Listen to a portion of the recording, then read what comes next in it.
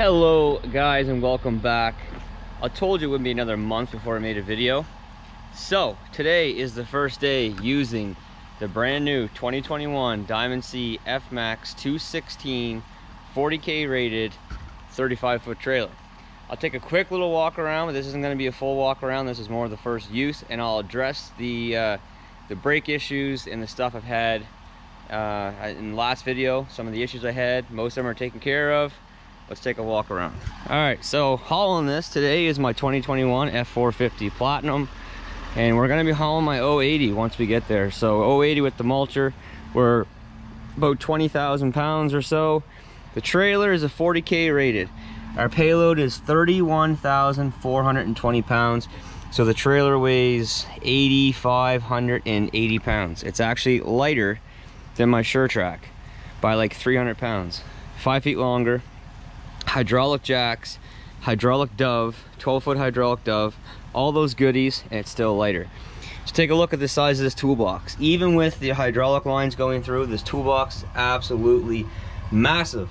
And I'm excited about that because the toolbox on the back of my truck is not very big. It's my fuel tank on bottom, and then the toolbox is on top.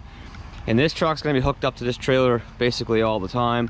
I got the 3-inch coupler, 3-inch ball, 38,000 pound rated ball. My other trailer is a 2 5/16, and my 550 is a fixed ball, so it can't even haul this trailer. So the beauty of having this big toolbox without having the chains, because I got a chain rack on the bed, is I can haul a lot of tools inside of this that I'm gonna need on a regular basis that I can't fit in that. So yes, I did opt for the chain rack, and I absolutely love it. That is such a sweet setup. Everything is up here off the deck. You got your full toolbox. I did go for the spare tire, but obviously if you guys watched the last video, it didn't show up, but I do have one out ready to go. The amber light on the other side has been replaced. I got this safety inspected yesterday because when trailers come out of Saskatchewan and out west, they don't have an inspection on them, so I had to get it inspected. Brand new trailer, had to get inspected, but you know, it is what it is. Black wheels, black wood on the ramp. I didn't do black wood the rest of the way through. It was just too expensive, to be honest. You can see that the main deck is actually forged. It's arced, so that when you do have heavy load on it, it actually flattens out, versus my SureTrack, you got a heavy load on it, it actually sags. Again, I'm gonna go over all the suspension, a full walk around of this trailer in the next video, I believe, but today is gonna be the first time using it. I just had to change all my chains around from my SureTrack to this trailer because that's one oversight that I had. I didn't get new chains and binders and stuff yet, so had to switch those over. But anyway, it's not really geared up yet. I don't have much in here. I don't have much set up, but it's plated, it's registered, it's inspected, it's insured. We are good to go. When we get in the truck, I will talk about what the brake issue was, how we corrected it for now.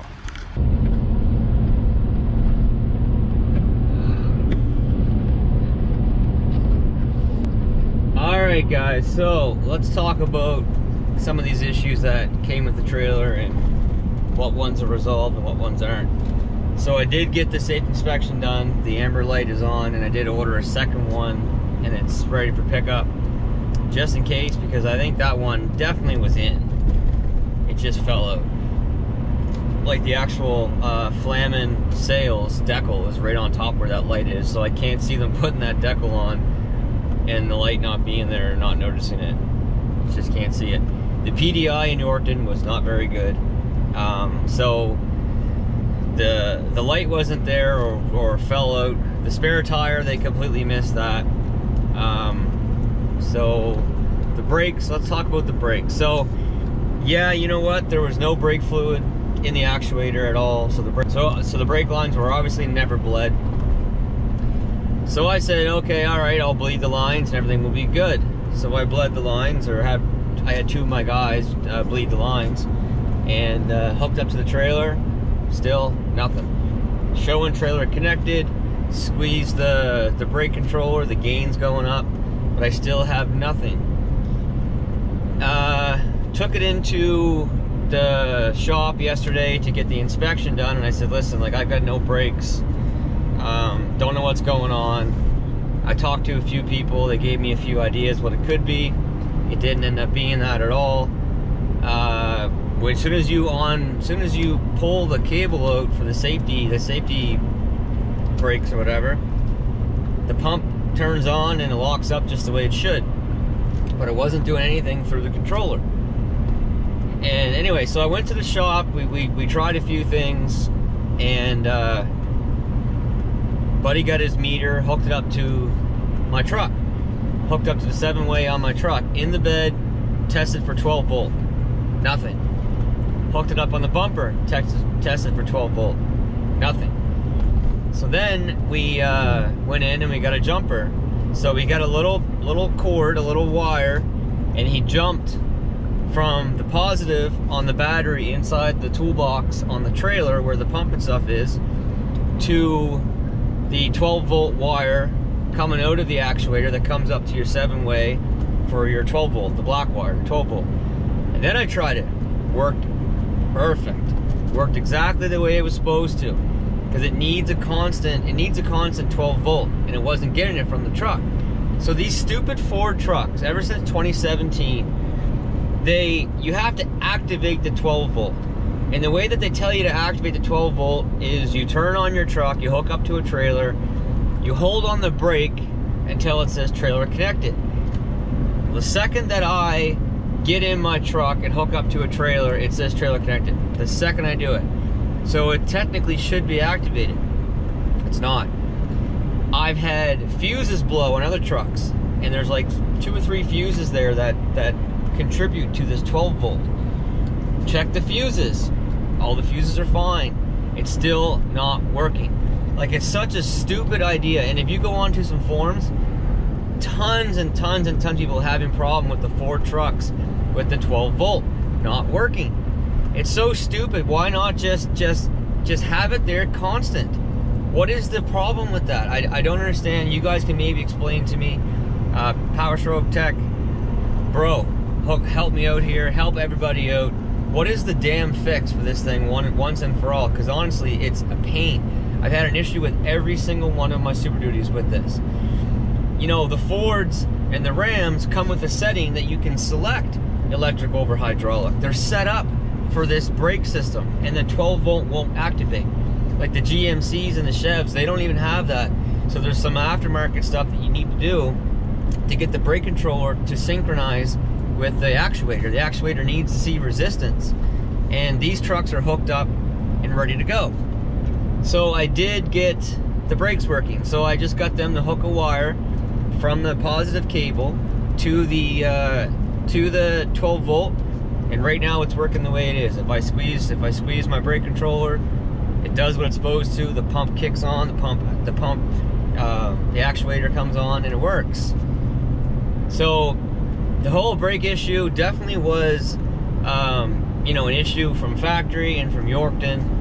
But as far as not having brakes at all, it wasn't wiring by Diamond C. It's not a bad actuator, it's nothing like that. It was my truck.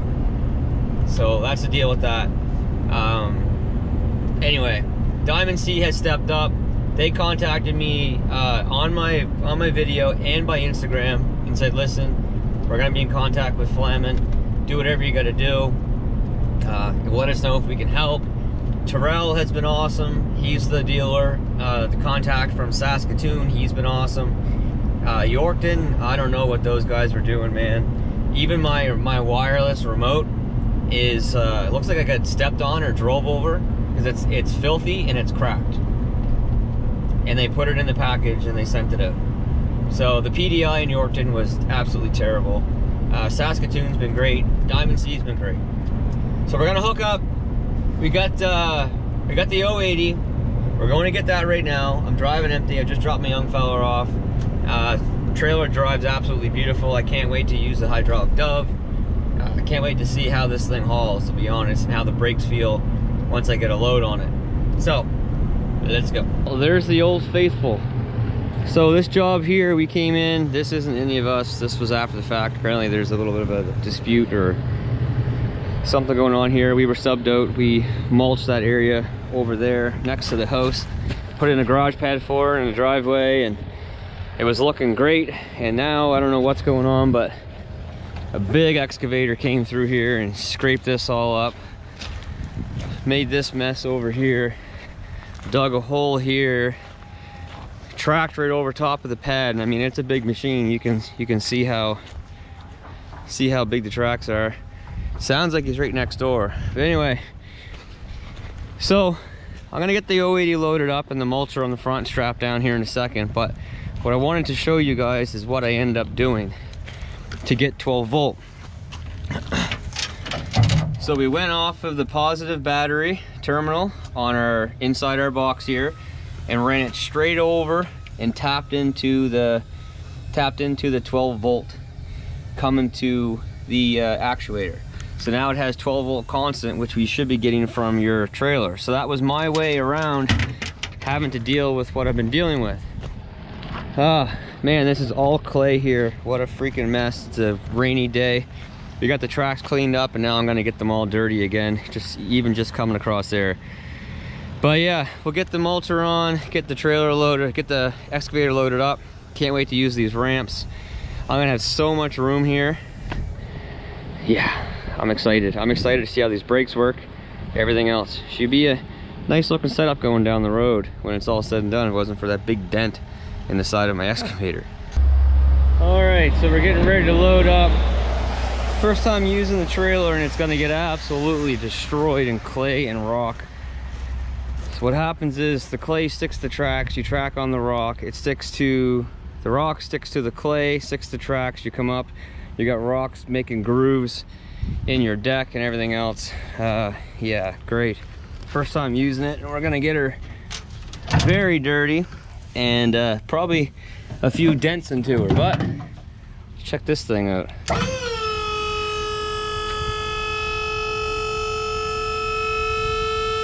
So it always goes up first because when you close it, it like has like a lock, and you can tell the difference in sound when it's locked compared to when it's not. But check this out. It will pick the trailer right up. Beautiful. I don't need that in there anymore. So this is what you're left with. A nice, beautiful, long 12-foot incline. So easy. You're not throwing ramps down. You're not going to worry about if you're on even ground, your ramps won't drop. This will work every time. So let's get it loaded up. It's starting to rain again. And get her chained down and get out of here. And I'm sure I'll be absolutely soaked by the time that I get back on the road again. All right, we are chained down. We got the mulcher. We got 2 straps on it. Chain across the boom, chain everywhere, chain everywhere, chain everywhere. So this is where I have it sitting right now. Now I think that's going to be a pretty good spot. I'll check this out. If I need to, I can go forward next time. I got lots of room to work. This is what I'm going with for now. So, all right, yes, indeed, I am soaked. I am soaked and I'm sweating like crazy. So, let's check this thing out. So like I said, if I need to, I have tons and tons and tons of room. For 18 kilometers, continue straight.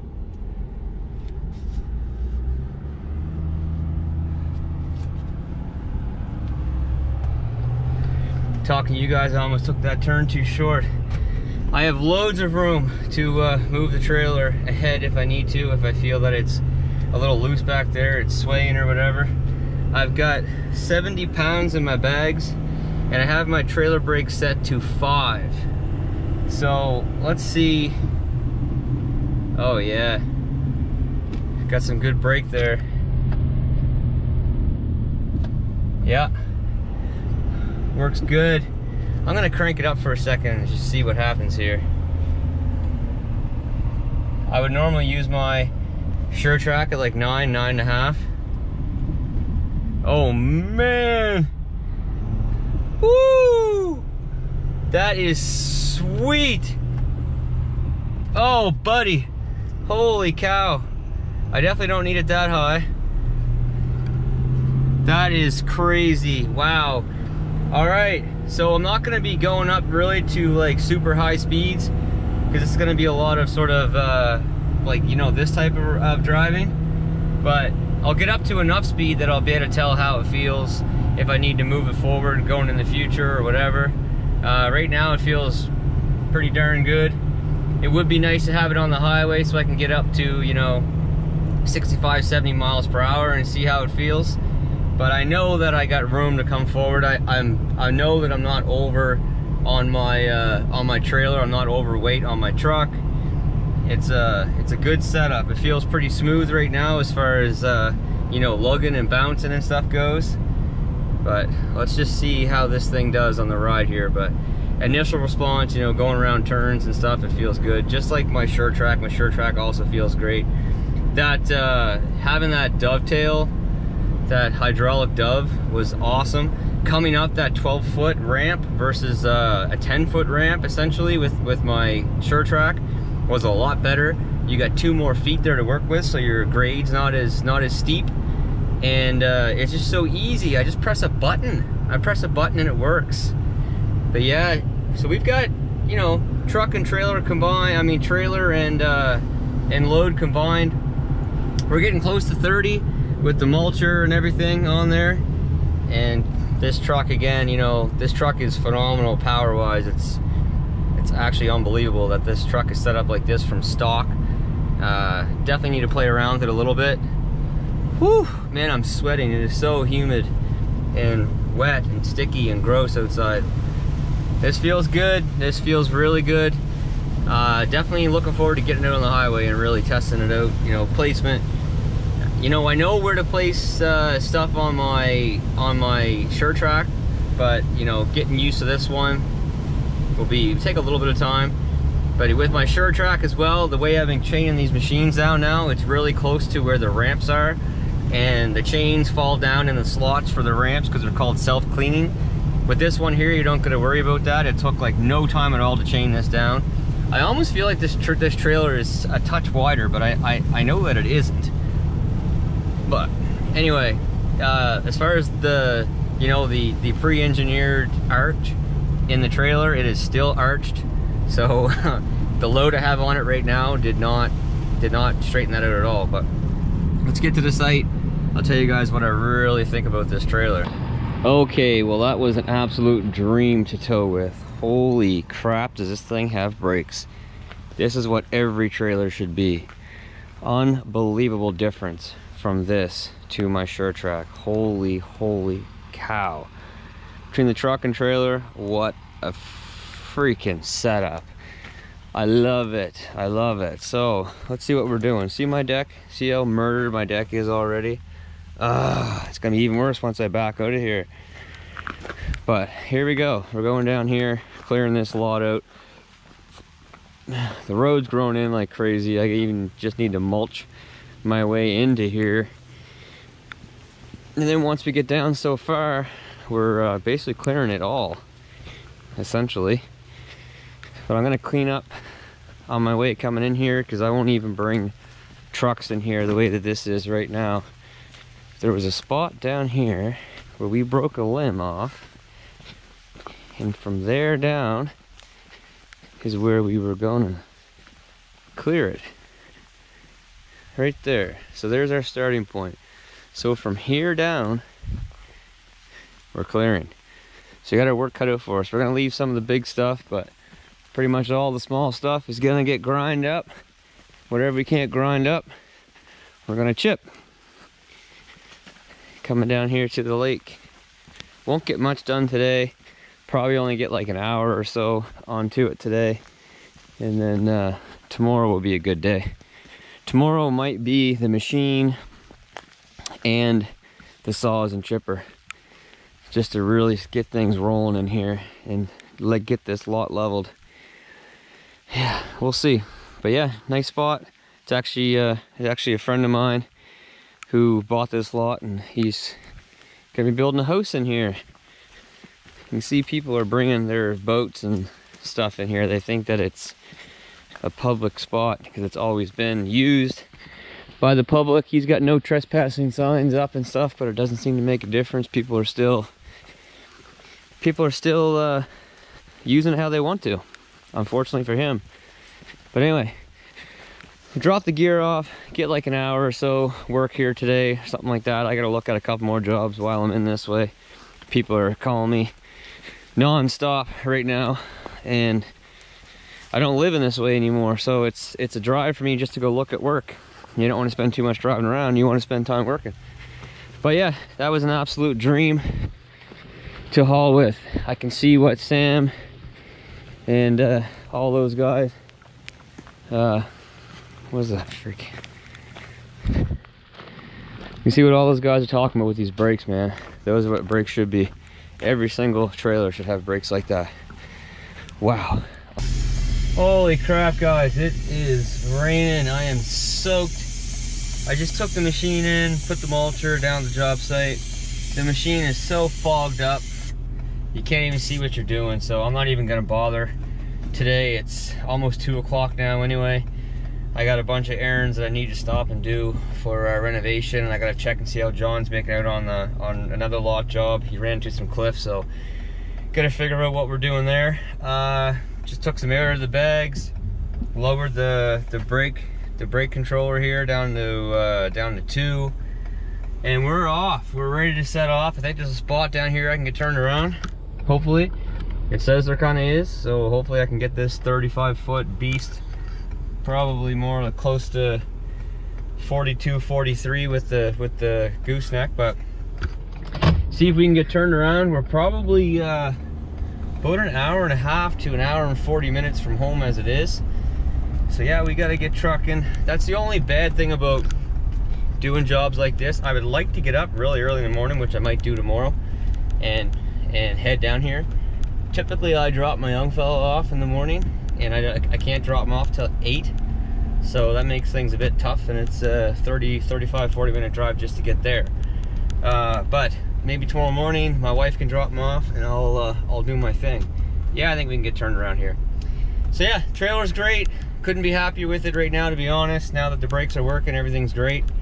And yeah, just the first trip of many for this thing. Alright guys, here's something weird that I didn't notice on the way home with the trailer, but it's doing it now. Right at around this speed, there's actually 2 speeds it does it. The truck does a lot of shaking.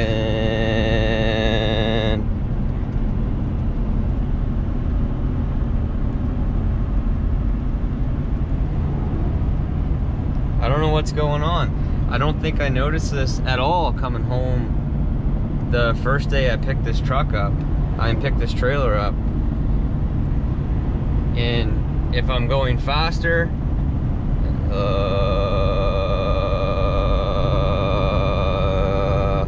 so like that's not good. I don't like that. I know my front tires on this truck are wearing extremely funny, but jeez, I don't notice it when I'm just driving the truck. When the truck's empty, no trailer, it definitely doesn't drive like this. And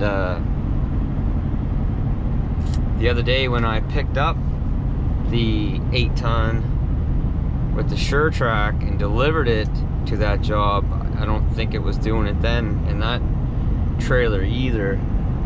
I don't know what's going on. It's weird. It's right at 2 certain speeds. One slow speed, and then, you know, right at about 103, 104 kilometers an hour, start shaking. But once I get up to a higher speed, it doesn't do it. I don't know, I'll have to keep an eye on that and see, and you can see it. It's not that bad right now. When I did the with my voice, that's when it's the worst. But I don't really like that. And you can see it in the steering wheel too. It's once it gets above that speed though, it's good. I'll have to check all my tire pressures and stuff, I guess. That'll be the first thing to check. But there it goes, look. Alright guys, so here we are. Day's over, back here at the homestead, the new property, whatever you want to call it. As you can see, we're not completely finished yet. The last side for siding is the front side because the deck's going there. We might do something different on the front, but the rest of the house, the siding's done. The interior's pretty much done except for the kitchen. Right now the front lawn is a parking spot just for tonight because we just moved some stuff into the house. But we've done a lot of work here, that's for sure. A lot more work yet to do. Beautiful night, beautiful, beautiful, beautiful night. Taking the dogs out for a little walk, a little run around. Bauer's in getting his bath. Hey buddy, it's been a while since you've been on camera. Hey bud. Dogs absolutely love it here. You can barely see the lake through the trees now. This time of year, the trees take over. We definitely got to get that thinned out down there for sure. But there's a lot more important projects here to do at the property right now. Hey guys, so first time using the trailer. Yeah, awesome. Definitely awesome. It definitely is longer. I can tell you, you can notice that extra 5 feet compared to the SureTrack. It is noticeably longer. And but it's very easy to maneuver. The visibility actually is a bit better because the goose is like tighter, it's not as spread out. But the brakes, holy, those brakes, that's how every trailer should be. Every trailer should have those brakes on them. If you're towing more than 1,000 pounds behind a truck, I'm losing my phone here, you should have hydraulic disc brakes. Those things are incredible.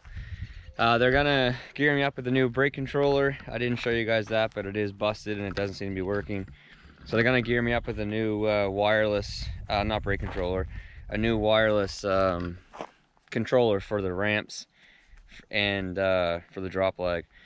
But anyway, stay tuned. This thing's gonna be towing heavy basically every day.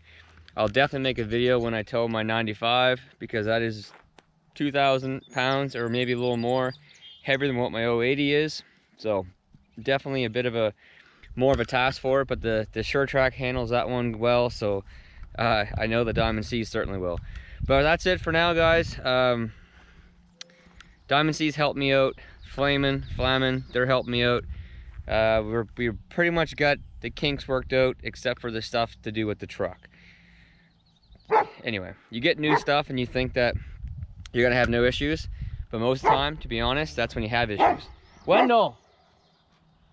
If you buy used stuff, usually the guy before you had the kinks worked out. If you buy new stuff, you pretty much gotta do that on your own. It's just the way it goes, to be honest. But yeah, that's it for now.